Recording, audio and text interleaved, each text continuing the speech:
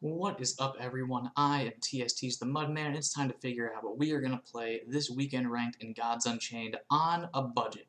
That's right, this video is going to be entirely budget friendly. What we're going to do is we're going to start off like normal. We're going to talk about god popularity and the most popular archetypes for each god, so you have a good guess on what you're going to be playing when you queue into various gods this weekend. After that, we're going to take a look at a handful of just really good neutral budget cards that you can put into essentially any budget deck, as well as discuss some like very general like budget versus non-budget meta stuff. And then finally, we will take a look at a deck from each god that's budget friendly. The decks will range from about $15 USD to just under $55 USD. So the decks are far more obtainable than your average deck that you would see in this series. But before we go into anything, if you are not a budget player, if you have a full collection or money is not an issue for you, check out last week's video. We go into excruciating detail about the best decks in the meta.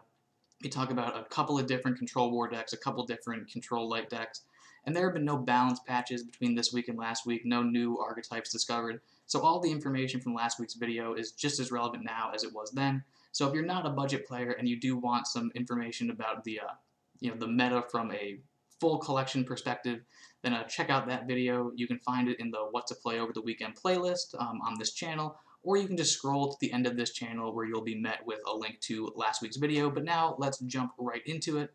So we're on gudex.com looking at the Mythic meta by god popularity over the past 7 days. And as you can see, War is still on top. In fact, War has become even more popular this week than it was last week, making up over 30% of all games played at Mythic rank this past week. Control War is definitely the strongest of the War archetypes. However, Aggro War is by far the most popular. Aggro War makes up about like 23-ish% of all games played, so you will definitely be running into a lot of Aggro War this weekend. The second most popular god is Deception, and Deception's most popular archetype and their strongest archetype is Aggro Deception or Hidden Rush Deception, whatever you want to call it. Control Deception also exists. It's just generally not as good at controlling as the other control decks are, and it does have Cutthroat for good value, but it's not like as value oriented as something like Light or Control Light rather. Whereas Hidden Rush Deception has a pretty good matchup against a lot of popular archetypes in Mythic meta right now, so when you run into Deception this weekend, it will most likely be Aggro Deception. Then we have Nature. Nature's most popular archetype is still Control Nature. Like aggressive, wild nature does exist. However, as you can surmise from Nature's location in god popularity, Nature is a very middling god. Control Nature is not as good as Control War or Control Light. Aggro Nature is nowhere near as good as Zoo Light or Aggro War, so it's just, it's a very middling god at the moment. And then we have Light, and despite the fact that Light is not the most popular god, it's quite popular in the meta. Zoo Light is the second most popular archetype in the game, representing about 10% of all games played at Mythic rank. Similar to War, Control Light is the stronger of the Light archetypes, but Zoo Light is far, far more popular.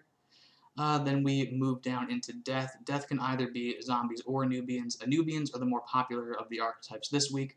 Both archetypes are actually, quite budget friendly, neither of which are particularly powerful. But like I say every week, if you see your Death opponent picks Soulburn God Power, it means they're zombies.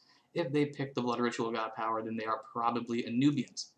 And now we have the least popular god in Magic. Magic is predominantly control magic. However, tempo magic has been seeing a bit of a resurgence in the past week. A few players have been playing tempo magic or card draw magic, whatever you want to call it, and it's been performing rather well. So you'll probably see more tempo-oriented magic decks this week than you're accustomed to seeing. That being said, magic is the least popular god, so you might not see any magic decks this weekend. But with all that being said, let's take a look at some good, cheap neutral cards that you might want to think about adding to your budget-friendly decks. Alright, so before we take a look at any decks, let's go over a few really good, budget-friendly neutral cards that you can consider for pretty much any budget-oriented deck. A lot of the cards will be pretty obvious, but I think it's probably smart to go over them anyway. The first card I want to talk about is Vanguard Axeman. This card is very common at all ranks of Gods Unchained. It's a very strong card for very obvious reasons. So 1 mana 2/2, so normal stats for a 1 mana creature. It has Blitz, which is great for just controlling the board state. It's advantageous if you're an aggro deck. It's good if you're a control deck. It's just good pretty much all the time. So if you are a budget-oriented player, or if you're just a Gods Unchained player in general, you probably want to at least think about putting Vanguard Axeman in any of your decks. The next one I'd like to go over is Wild Hog. Wild Hog, another very strong neutral card, 1 mana 2/3, so slightly overstated for its stat line. It does have the downside of being confused.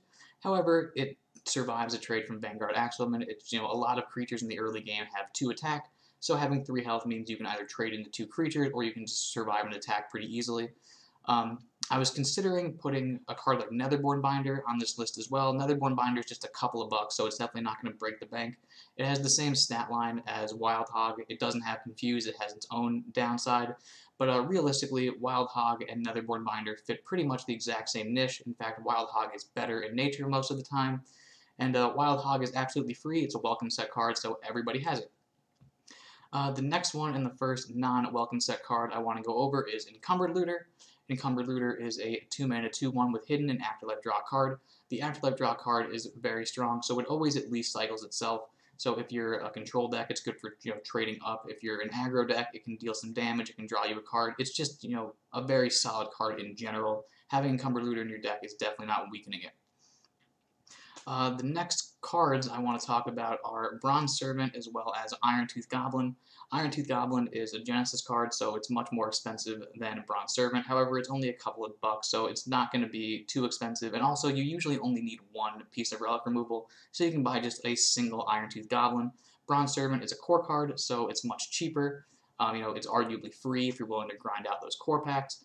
The reason why I have Iron-Tooth Goblin on the list at all is because Iron-Tooth Goblin destroys 3 durability from your opponent's relic, which is very relevant when dealing with relics like Lysander's Spear or Moonlight Charm or like Palace's Wand, whereas Bronze Servant is incapable of destroying those relics just by itself. It is good at dealing with like any of War's relics or any of Death relics, however. And also, you definitely don't need a relic removal in all of your decks, but relic removal is fairly common, and if you want it, these are some very good neutral options. The next card to go over is Feral Shapeshifter. Feral Shapeshifter is in a lot of Gods Unchained decks, like budget decks and otherwise. It's a very strong card. It's a 4 mana 4/4 with hidden, so it's very difficult to remove. It has 4 attack, which means it's not being destroyed by Blade of White Plains, which is very common at Mythic rank.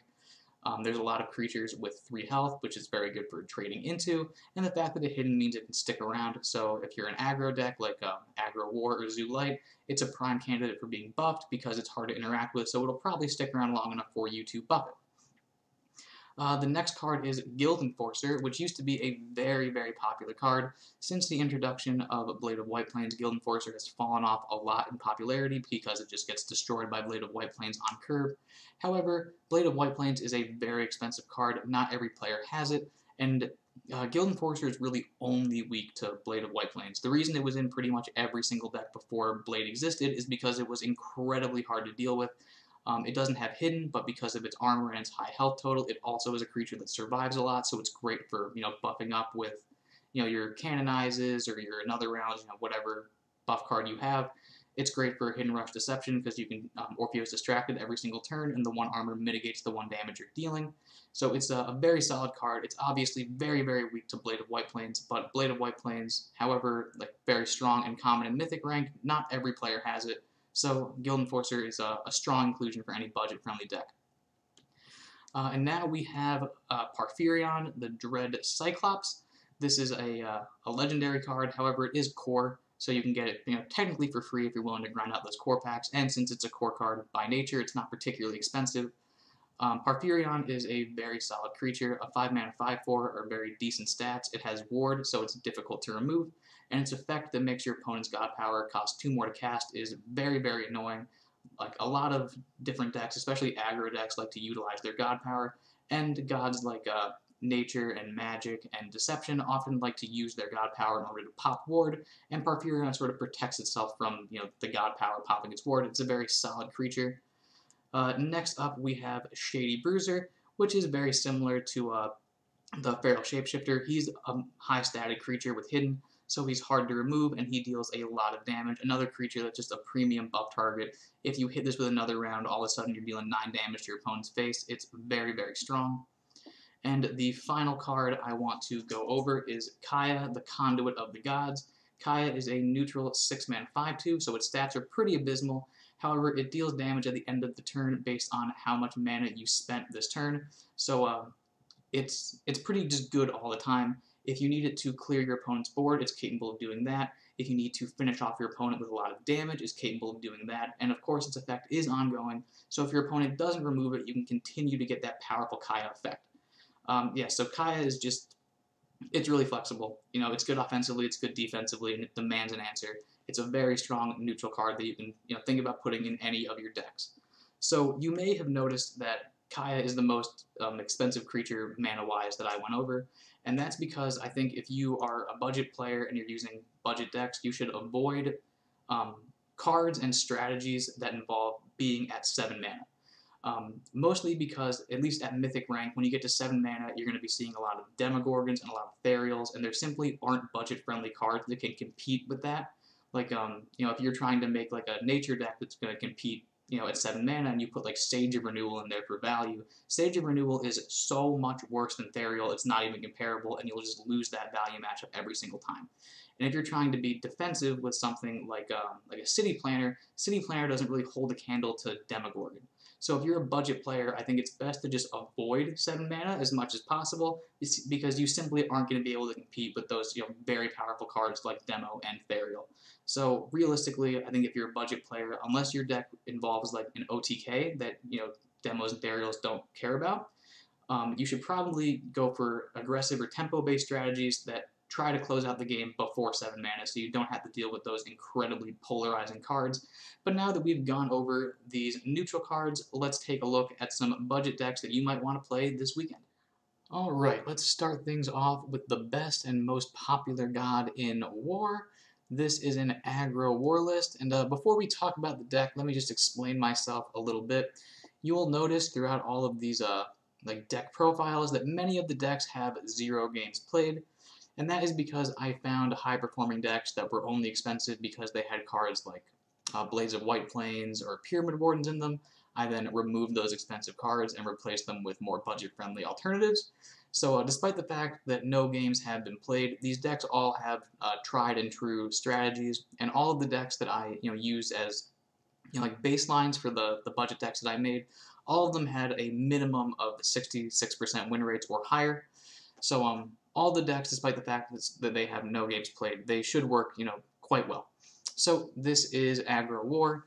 If you've been playing Gods Unchained for the past couple of weeks, you are definitely familiar with Aggro War. It uses a pretty simple strategy. You play creatures quickly, you buff them, you go face, and you do lots of damage. We have some strong early game creatures. There's the Valkyrie, which can be buffed very effectively with Battle Bard. In fact, you'll find many Vikings in this deck, all capable of being buffed by the Battle Bard. And instead of just going down the list, I want to touch on Thundercaller first. Thundercaller is an extremely powerful card in these aggro war lists. In fact, in most games where I'm playing aggro war, my strategy is play a 1-mana creature on turn 1, go face with said 1-mana creature, and then pip into Thundercaller. Thundercaller is a 3-mana 3/3 that buffs your strongest Viking at the end of your turn as long as you're frenzied. Since you are an aggro deck, you should be frenzied every single turn, and Thundercaller will usually be buffing itself, so if you play it on turn 2, it'll come down as essentially a 4/4 that grows every single turn, and if your opponent doesn't remove it the turn it's played, it's going to get bigger and harder to remove with each passing turn. It's very strong. Obviously, we have some of our blitz creatures to control the board so you can protect your important creatures and continue going face. We have Tavern Brawler, a classic blitz creature. We have the Vanguard Axleman, a very strong early game blitz creature. Relics aren't technically blitz creatures, but they fill a similar role. They can go face, or they can trade away your opponent's creatures and protecting your important creatures. We also have Vicious Rendon here, which is predominantly just here for more burst damage. However, it can be used to trade away a damaged creature if you need it. We have more powerful tempo-based creatures. We have the Valka's Captain, which is a very decently statted 2-mana creature. If you're frenzied, you get a 2/1 relic, which is good for going face or for removing your opponent's side of the board. We have our Deathswarm Raider, which buffs up any of your early game Vikings. Like I just said, we have very many early game Vikings for you to stick your Deathswarm Raider on. It gives them more health, it gives them more attack, they're more threatening, and they're better at trading. It's just a very solid creature. Deathsworn Raider's stat line isn't amazing. He has like 2 mana stats for a 3-mana creature, but his buff does make him worthwhile.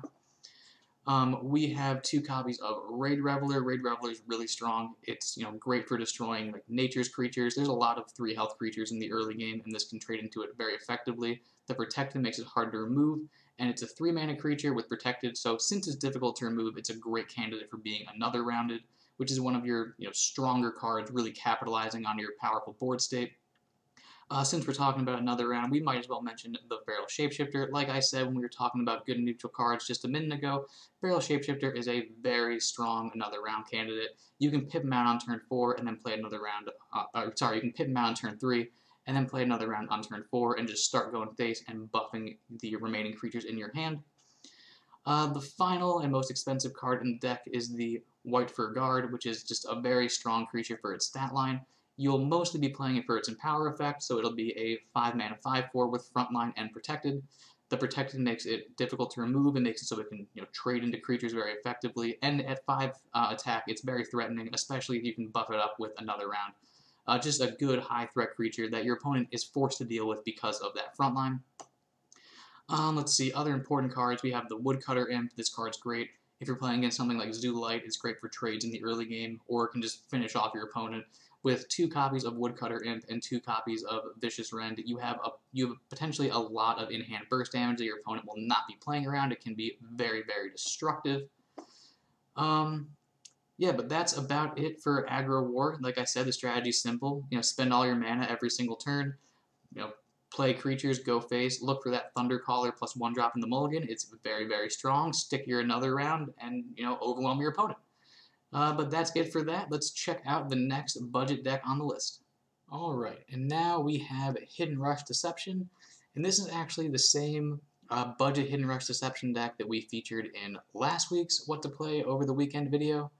And Hidden Rush Deception is a very simple deck, but it's quite strong in the meta currently.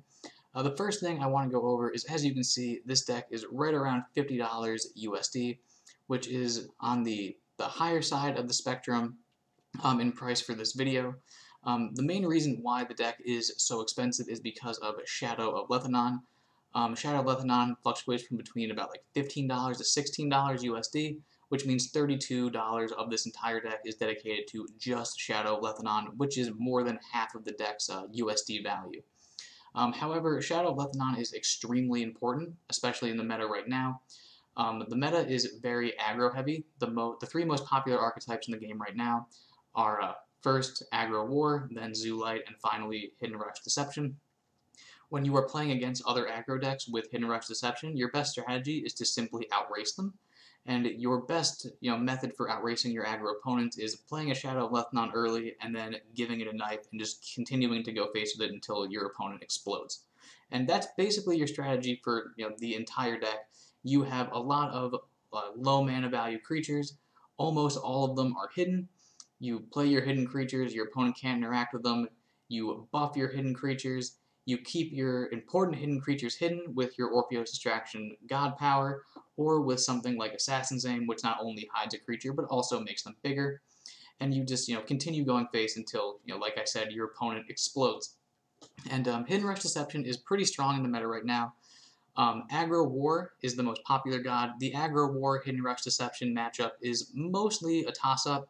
It's going to come down a lot to who goes first and who has the stronger opening hand. But in the aggro versus aggro matchup, hidden is very important because aggro decks like to take value trades, and they like to take favorable trades so they can maintain their dominant board state. And since your creatures are hidden, you will be the player who's always initiating the trades, which means that you'll be taking value trades and your opponent won't, which is very, very important. The War matchup, they have a lot of protected creatures which are hard to trade into. They have relics which you obviously can't trade into, so they are capable of outracing you. That being said, nothing can outrace a cat plus 2 knives, so you are capable of going extremely fast. But Aggro Deception is particularly good in the Zoolite matchup, Zoolite being the 2nd most popular archetype in Mythic rank, and Zoolite hates Hidden Rush Deception. Zoolite is all about making a wide board, buffing their board incrementally, and taking value trades. And since your creatures are hidden, your light opponent will never be able to initiate the value trades, and you will always be the one making trades if trading is even necessary. And on top of that, despite the fact that light is known for buffing its creatures, it buffs their creatures far slower. It usually buffs, one or more creatures plus 1 attack at a time. You are usually buffing your creatures plus 3 attack at a time. And light has virtually, or Zoo Light rather, has virtually no way of interacting with hidden creatures, so they will not be making any value trades, and they really like making value trades. Historically, Hidden Rush Deception has just annihilated Zoo Light. Zoo Light's not as popular as it used to be. Like I said in the beginning of the video, it represents about 10% of the Mythic meta. Aggro War represents over 20% of the Mythic meta. And it's definitely not a horrible matchup against Aggro War, but like I said, a lot of it's going to come down to who goes first and who has the better opening hand. If you do end up going second, it's not a completely unlosable situation. Maybe you get both your Armor Lurkers. Those are great for maintaining the board state. Maybe you get both of your Stone Skins and you can just turn off their important creatures. Maybe you get a strong Umber Arrow. So, in conclusion, I think Hidden Rush Deception is very powerful in the meta right now. Unfortunately, it has like a base USD cost of at least $32 because of those Shadow Lethodons. But like I said, I don't think the Lethodons are replaceable. And besides that, it's a simple strategy. Like I said, you play hidden creatures, you buff hidden creatures. You have the surprise delivery, which represents some very slow burst damage. It's also really good in those aggro matchups. Against Zoo Light, you limit them to only 3 creature slots on their board. The same is true with Aggro War. It's more applicable for Zoo Light. Zoo Light really likes having a wide board, whereas War can go tall. But limiting the amount of creatures they have is very powerful, obviously. We have the Lokian Disciple, which is very strong against Aggro War. Lokian Disciple's effect is whatever it attacks goes to sleep, so it can go face, you can rehide it, and then your Aggro War opponent can no longer use their relic, which is very relevant. Arms Dealer represents your only AoE buff card. It increases the strength of all of your creatures by 1. You do lose 1 mana in the process. The initial Arms Dealer, the 4-mana 3/3/1, is obviously a very slow tempo play. He's going to be hard to play because you would need 6 mana to play him and your Orpheus Distraction God Power, and oftentimes you'll want to be just distracting whatever your biggest creature is. However, the Echo creature he creates is very, very playable. It's easy to weave in 1 mana to get that hidden 1/1 that subsequently buffs your entire board. I guess some other important cards of note is we do have the Lethal Prowler for your final burst finisher. Lethal Prowler is really strong in Hidden Rush Deception because all of your stuff is hidden, which means the turn you play Lethal Prowler, you're probably going to have something on the board that can go face, and then deal that extra 5 damage of burst. All in all, I think Hidden Rush Deception is a very strong deck in the meta right now, and you will finish your weekend run in a record time. And I think a deck like this should do very well in this weekend ranked event. Alright, and now we have Wild Nature, and this deck didn't need any modification by me. This was made by Cloud Haze. And like I said in the beginning of this video, I think Nature is a very middling god at the moment. From an aggro perspective, I think Aggro War, Hidden Rush Deception, and Zoo Light are all superior to Wild Nature at the moment. But Wild Nature is definitely a fine aggro deck, so if you like playing Nature and you want to play some aggro Nature, it shouldn't do horribly, just not as good as its other counterparts. But this is another aggressive curve-centric deck. It uses the same strategy as all the other decks we've talked about so far. If you are getting bored of aggro decks, don't worry. The Magic deck that we have at the end is not an aggro deck, so stay tuned for that. But back to the Nature, your strategy is much like the other decks we've talked about. You're trying to play creatures in the early game. You're going to buff them up and try to overwhelm your opponent. There are some very important key cards for this deck, most notably Dagon. And Dagon is one of the reasons why this deck is so expensive. Dagon represents about $17 of this deck's cost. Finian Fruitbearer is the other most expensive card in this deck. This card fluctuates from between $12 to $15. You can probably get away with dropping the Finian Fruitbearer if you really wanted to. However, the Dagon is incredibly necessary because just like I said when we were talking about aggro deception, the best way to beat your fellow aggro opponents is to out-aggro them. And Dagon really facilitates making a very strong board state in the early game, considering your primary early game creatures are Marshwalker, your Beetle, as well as your Jaguar. All creatures you're capable of playing on turn 1, all of them have regen, and any creature with regen can capitalize very heavily on Dagon's effect. After a creature is healed, it gets +1/+1. If you didn't know, regen also counts as healing. So the Dagon is key for making your difficult to remove but not particularly threatening creatures like your Marshwalker and your Beetle into very hard to kill creatures that threaten a lot of damage and can potentially continue to grow if the Dagon sticks around. Finian Fruitbearer, the other most expensive card in the deck, fills a similar role. If you're frenzied at the end of your turn, you summon a 1/1 Vibrant Fruit. The fruit's afterlife effect gives your strongest creature +1/+1. So similar to Dagon, if the Finian Fruitbearer is left, unanswered, it will continue to buff the strongest creature on the board.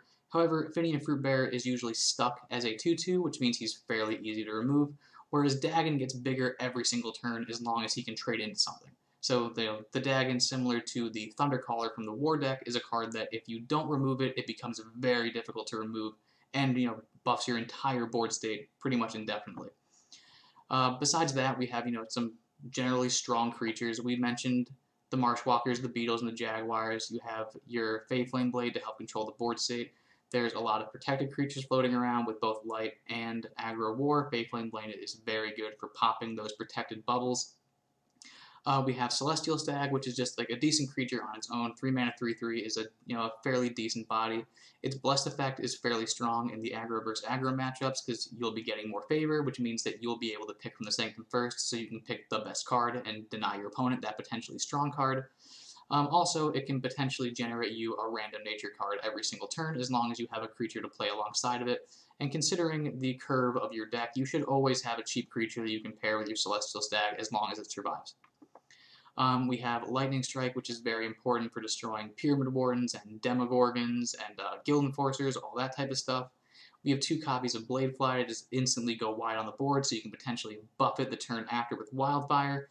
Wildfire is probably the strongest swing card in your deck. You deal 1 damage to your opponent's entire side of the board, which is mostly irrelevant unless you're playing against Aggro Deception, but you also buff all of your wild creatures and give them more regen, which makes them harder to remove and it makes them all more threatening. It's easy to wrap your head around why Wildfire is good. We have 2 copies of Veilward and Minotaur, which are just decently sized creatures for their mana cost. They also generate you a 7 mana wild creature if you end up going into the late game. Vicious Manticore is a strong creature. Its Blitz means it has immediate impact on the board, so you can get rid of an important creature your opponent has. And then it has Overkill as well, which is good for either dealing damage to your opponent's face or dealing with multiple creatures at the same time. And its Frenzy effect deals 3 damage to your opponent's god, provided you're frenzied. And with this creature's Overkill, it should probably be activating Frenzy on its own, which is quite powerful, and then you can have that little bit more burst damage. Our most expensive card in the deck is 2 copies of Sudden Bloom. Sudden Bloom is both a finisher card and a board clear card. If you activate Frenzy, it gives one of your creatures +4/+4, Overkill, and Twin Strike. Overkill and Twin Strike means that you should probably be able to clear your opponent's board regardless of its size, and +4/+4 is a very sizable buff, so whatever creature you stick the Sudden Bloom on will become very, very threatening. And when you talk about Sudden Bloom, you have to mention the Feral Shapeshifter, which is probably the most common Sudden Bloom target. Just like we said when we were talking about War, you can play Feral Shapeshifter. It's very hard to interact with because of the hidden. You can then activate Frenzy with an existing creature, or maybe a Flame Blade, then drop your Sudden Bloom, and all of a sudden you have an 8 attack creature with Twin Strike and Overkill, so you can either destroy your opponent or destroy their board. It is a very powerful effect. As you can see, Cloud Haze here has played about 40 games with a nearly 60% win rate, which is very respectable. So if you want to play Nature this weekend on a budget, I think a deck like Cloud Haze's here could be a very good choice for you. Alright, and next up we have Zoo Light. Zoo Light has been a very popular archetype in Gods Unchained for a while now, so I'm sure all of you have a good understanding of how it works. It employs a very similar strategy to the other decks that we've been discussing in this video. As you can see from the curve, your goal is to play creatures quickly and often. You're trying to buff your important creatures as well as go wide to facilitate your litany of AoE buff cards. We have a handful of powerful early game creatures for you to start your buffing on. We have 2 copies of Drider Sailweaver, which has Ward, so he's hard to remove and therefore good to buff. We have 2 copies of Vexing Vicar, which has a whole bunch of keywords, so he's a great buff candidate. We have 2 copies of Vesper, which not only removes your opponent's relics, but has protected, so he's another great buff candidate. And then we have lots of buff cards. We have 2 copies of Blind Martyr, which can buff your entire board's health total so they can take more value trades, which Zoolite loves doing. We have Humble Benefactor, which is 2 bodies for 1 card and also buffs the health of your existing creatures for more value trades. 2 copies of Fellow Janissary to continue to buff up your creatures. We have Intimidating Uplifter for even more creature buff action. 2 copies of Militant Theist, which not only can buff your creatures, but it can also destroy opposing creatures like Armor Lurkers, opposing Vicars, opposing Shadow Scryers, really any creature with 1 health that protects itself with a keyword.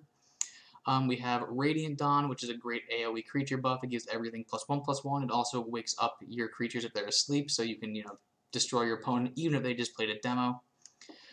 We have Chaining of the Gods, your second AoE buff spell, and I'd like to hone in on this card for just a minute because this is a very powerful spell. However, I see there's like a very common mistake that I see players make all the time with it. So this is a 4 mana spell with 3 effects, and you get to pick 2 of them. You can either nerf the strongest creature -3/-2, buff the weakest creature +2/+3, or buff all creatures +1/+1, and all creatures includes yours and your opponent's, of course.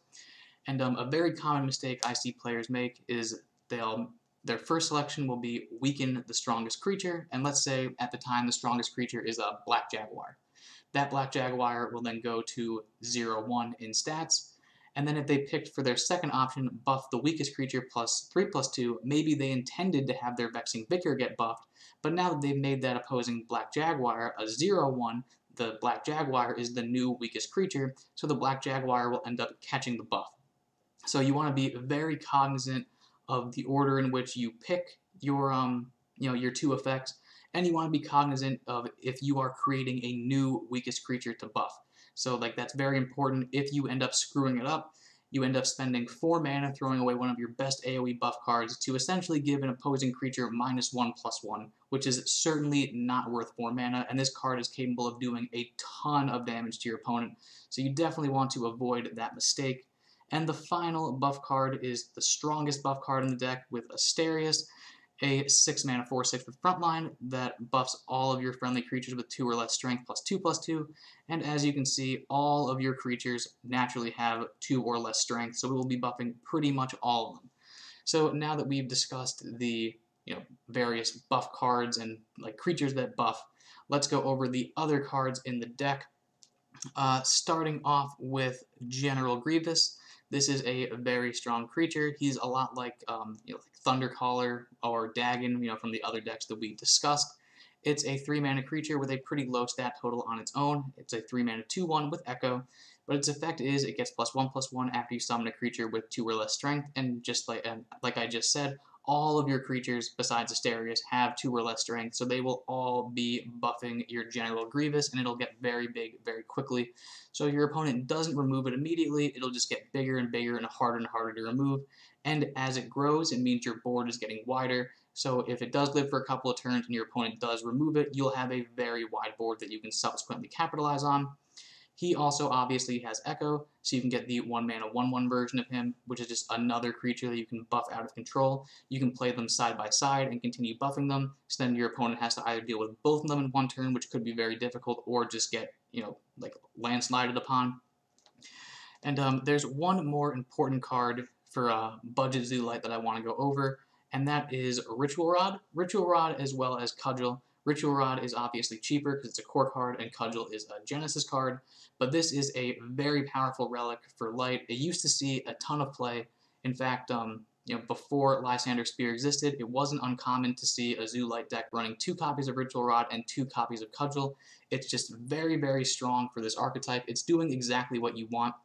Right, it's a 2-attack relic, so you can use your face to trade away up to 2 of your opponent's creatures. So if you look at the card objectively, it's 1 mana to eliminate 2 of your opponent's creatures, which is insane, value and tempo. It's exactly what you want for, a Zoolite list. The reason that Cudgels and Ritual Rods have fallen out of popularity is because they compete directly with Lysander Spear, and Lysander Spear is insanely overpowered. No other light relic can be played as long as Lysander Spear exists. But if you're a budget player or you don't own Lysander Spear, Cudgel or Ritual Rod are incredibly powerful, and Ritual Rod has some nothing effect involving mystic creatures. If you don't have mystic creatures in your deck, it's no big deal. A 1-mana 2/2 relic is very powerful. Like I said, it's inherently a 2-for-1 if you do happen to have a mystic creature on the board, which I believe the Vicar is. You're capable of having a 1-mana 2/3 relic, so you can get rid of 3 creatures, making it a 1-mana 1-for-3, which is very, very powerful. And Light doesn't have a ton of relics, but Light loves using relics. Like I've been saying throughout this entire video, Light loves making value trades, and using your face to trade is the ultimate value trade because you get to destroy an opposing creature while not doing any damage to any of your existing creatures. So if you're a budget Light player, I definitely suggest adding Ritual Rods or Cudgels or both to your Light list. I think it will greatly improve your win rate. But that is about it for Zoo Light. This archetype may not be as strong as Aggro War, but maybe you're sick of playing Aggro War, maybe you just love Light, and if you do like Light and you want to play on a budget, a list like this could be great for you. And now we're on to Zombies, and this is the cheapest of our budget decks so far, coming in at just under $15 USD. And this deck actually functions very differently than the rest of the decks that we talked about. So far, we've only talked about aggro decks, and although some players would probably consider Zombies an aggro deck, I would refer to it as a gimmick deck. The deck heavily relies on generating zombies through Necroceptor as well as Cursed Obelisk. Your goal in every single game is to hard mulligan for both of these cards and then play them as early as possible. Your general strategy will be play one of your 1-mana creatures on turn 1, then pip into one of your gimmick cards, ideally the Necroceptor, go face with whatever 1-mana creature you played, activating the Frenzy, so you'll be generating with the Necroceptor. If your Frenzy is activated, you'll be generating a 2/2 zombie every single turn. If Frenzy somehow isn't active, you'll generate a 1/1 zombie every turn. Activating Frenzy is incredibly easy because of your 1-mana Soulburn God power. Your other gimmick card is, of course, Cursed Obelisk, which is a 3-mana 1/4 with backline, and at the end of your turn, if you're frenzied, which as we discussed will always be the case, you get to generate 2 1/1 zombies every single turn. So with both of these cards, you are generating infinite creatures. Your opponent has to get rid of the relic, it has to get rid of the Cursed Obelisk, or else you are going to just keep making zombies until you inevitably win. The reason you want to start with Necroceptor, ideally, if you do have both in your opening hand, is one, Necroceptor will start eliminating creatures, or start eliminating your opponent's access to the Void, not to the Void, sorry, to the Sanctum. And on top of that, if your Necroceptor is already equipped, it'll help protect your Cursed Obelisk even further, so it can make better use out of its backline. Besides the 2 gimmick cards, there are a couple of important cards of note. We have Fickle Cambion, a 3-mana card that's just keeping the trend of 3-mana creature that snowballs alive. So far, all the decks we've discussed has had a 3-mana creature that snowballs out of control. Zombies is Fickle Cambion. It's a 3-mana 3/3, and after your god takes damage, it gets +1/+1. You can guarantee it gets at least +1/+1 every single turn with your Soulburn God power. And this is a creature that just simply cannot be ignored by your opponent. Like, let's say you're playing Hidden Rush Deception against Fickle Cambion. You can't simply ignore the Fickle Cambion the same way you could with, say, a Thundercaller and just outrace them, because every single creature that you send to your opponent's face will be subsequently buffing your opponent's Fickle Cambion. It's very frustrating and can get out of hand very quickly. We also have 2 copies of Curse of Greed in here, which is very strong in the meta right now. Like we've discussed this entire video, War likes to play low mana cost creatures and then buff them. Nature buffs low mana cost creature. Light obviously buffs low mana cost creature, and Curse of Greed destroys that creature regardless of what its stat total is. It's very, very powerful. We also have Void Banshee, which is a very strong card for zombie death. It has way more stats than your average 2-mana creature. It has the downside of dealing 4 damage to your god when you play it. However, because your gimmick involves making zombies every single turn and all of those zombies have leech, you should be able to recoup the damage lost from Void Banshee very easily. We also have a copy of Decaying Rhino, which is very similar to the Void Banshee. It's simply a very overstated creature. It has the downside of needing to be frenzied or else it deals 1 damage to itself, but as we've discussed, it's very, very easy to activate Frenzy every single turn. We have 2 copies of Ray of Destruction that destroys any creature, so that's Demogorgons, Guild Enforcers, anything. It's an easy card to wrap your head around. We have Nether Swarm Lord, which can draw a card if you have Frenzy active. It also buffs all of your nethers, and if you didn't know, zombies are nethers, so this is just a good AoE buff. We have 2 copies of Vampiric Skull, which you can use to get either another copy of Cursed Obelisk or another copy of Fickle Campion, 2 of your most heavy-hitting creatures. And then finally, we have the Overseer of Vitality, which you can use to increase the strength of your creatures +2 attack, so you can overwhelm your opponent. It also nerfs 2 health from your opposing creatures, which could potentially be a board clear. This is essentially just your finisher card. It's very common with zombies, considering you very often have a very wide board, and you're very difficult to defeat because you're always healing every single turn. Zombies are definitely not the strongest archetype in the world. That being said, this archetype is very, very easy to play. All you have to do is remember to mulligan for the gimmick cards.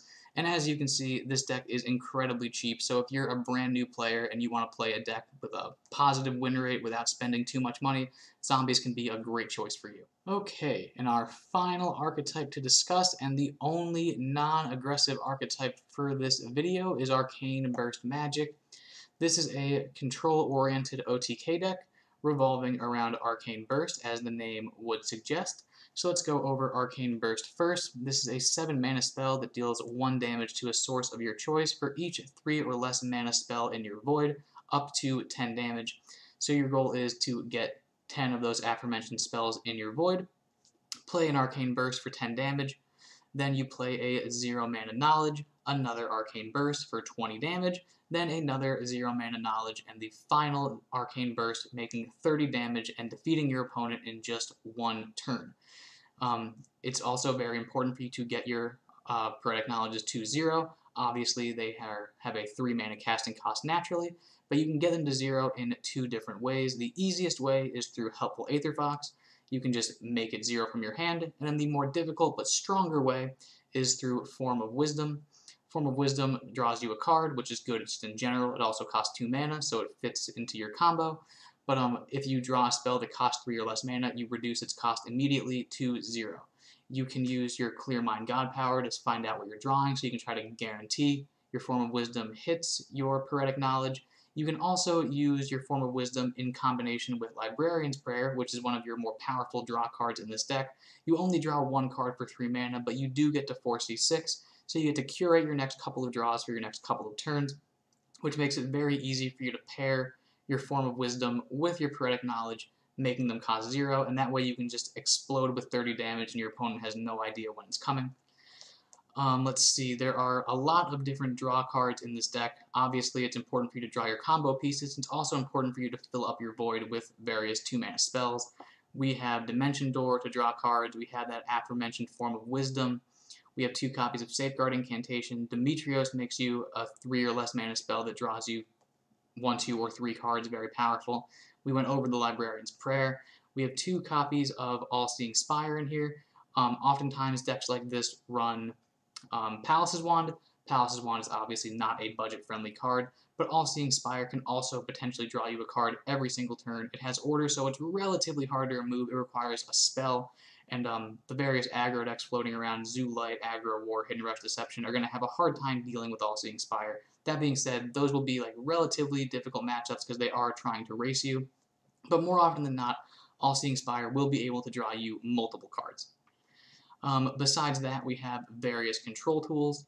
We have the Form of Power, great for destroying an early curve creature. The Tracking Bolt, which can be some small AoE or just single target removal. Blizzard Bolt deals 3 damage. That's pretty easy to understand. Worm Breath is good for destroying a big creature or just going face if you really need to. We have Unbound Flames, which is burst damage as well as AoE. We have 2 copies of Shape Blast to keep your opponent's board clear. Layhorde Hatchling, excellent tempo card. It's a creature that destroys an opposing creature. It's very strong. But there is one very important thing to note when playing this deck.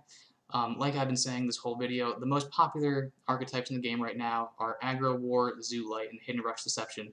When you're playing against those aggro decks, your win condition is not dealing 30 damage in 1 turn. Your win condition is keeping their board clear until they eventually concede. So when you are playing against those aggro decks, you don't need to worry about holding your Poetic Knowledges for the OTK combo. The Poetic Knowledges will be far more useful, getting you more copies of Shape Blast, more copies of Unbound Flames, maybe even more copies of Tracking Bolt if you really need it. And then you'll if your opponent doesn't concede, you have far more than just 30 damage available to you in the deck. Obviously, you have 2 Arcane Bursts, which means with just the combo and the Arcane Burst, you can deal 40 damage. You have the 2 Unbound Flames, which can deal 4 damage to your opponent's face both times you play it. You can also play it more times if you combo with the Poetic Knowledge. The Worm Breast can obviously go face, the Leyhorde Hatchlings can go face, but it's very important to note that when you are playing against aggro decks this weekend, and you will run into many aggro decks, your win condition is not dealing 30 damage. It's just keeping the board clear, and you beat them the way a control deck would win. But if you end up playing against like something like Control War or Control Light, anything control-oriented, then you fall back on your standard win condition of deal 30 damage at one time. So if you are a budget player and you're sick of the aggro decks, you want to do something a little more control-y, you want to stick it to all those greedy, expensive control decks out there, then a list like this could be a great choice for this weekend ranked event. Alright, so it is conclusion time. Which one of these budget decks should you play this weekend ranked event? Well, in my opinion, you should either go with the Aggro War. This is the most popular aggro deck for good reason. It's very powerful, but if you don't want to go with the War, I think Hidden Rush Deception could also be a very powerful pick. But whatever you go with, try to have fun. Tell us how you did in the TST Discord. Leave a comment on this video, and have a wonderful day. Hey, you! Did you know that subscribing to the TST YouTube channel will increase your win rate by 6.9%? So what are you waiting for? Subscribe to the channel and hit the bell for notifications. And while you're at it, equip Scythe of the Harvest and attack the like button directly in the face. Bye-bye!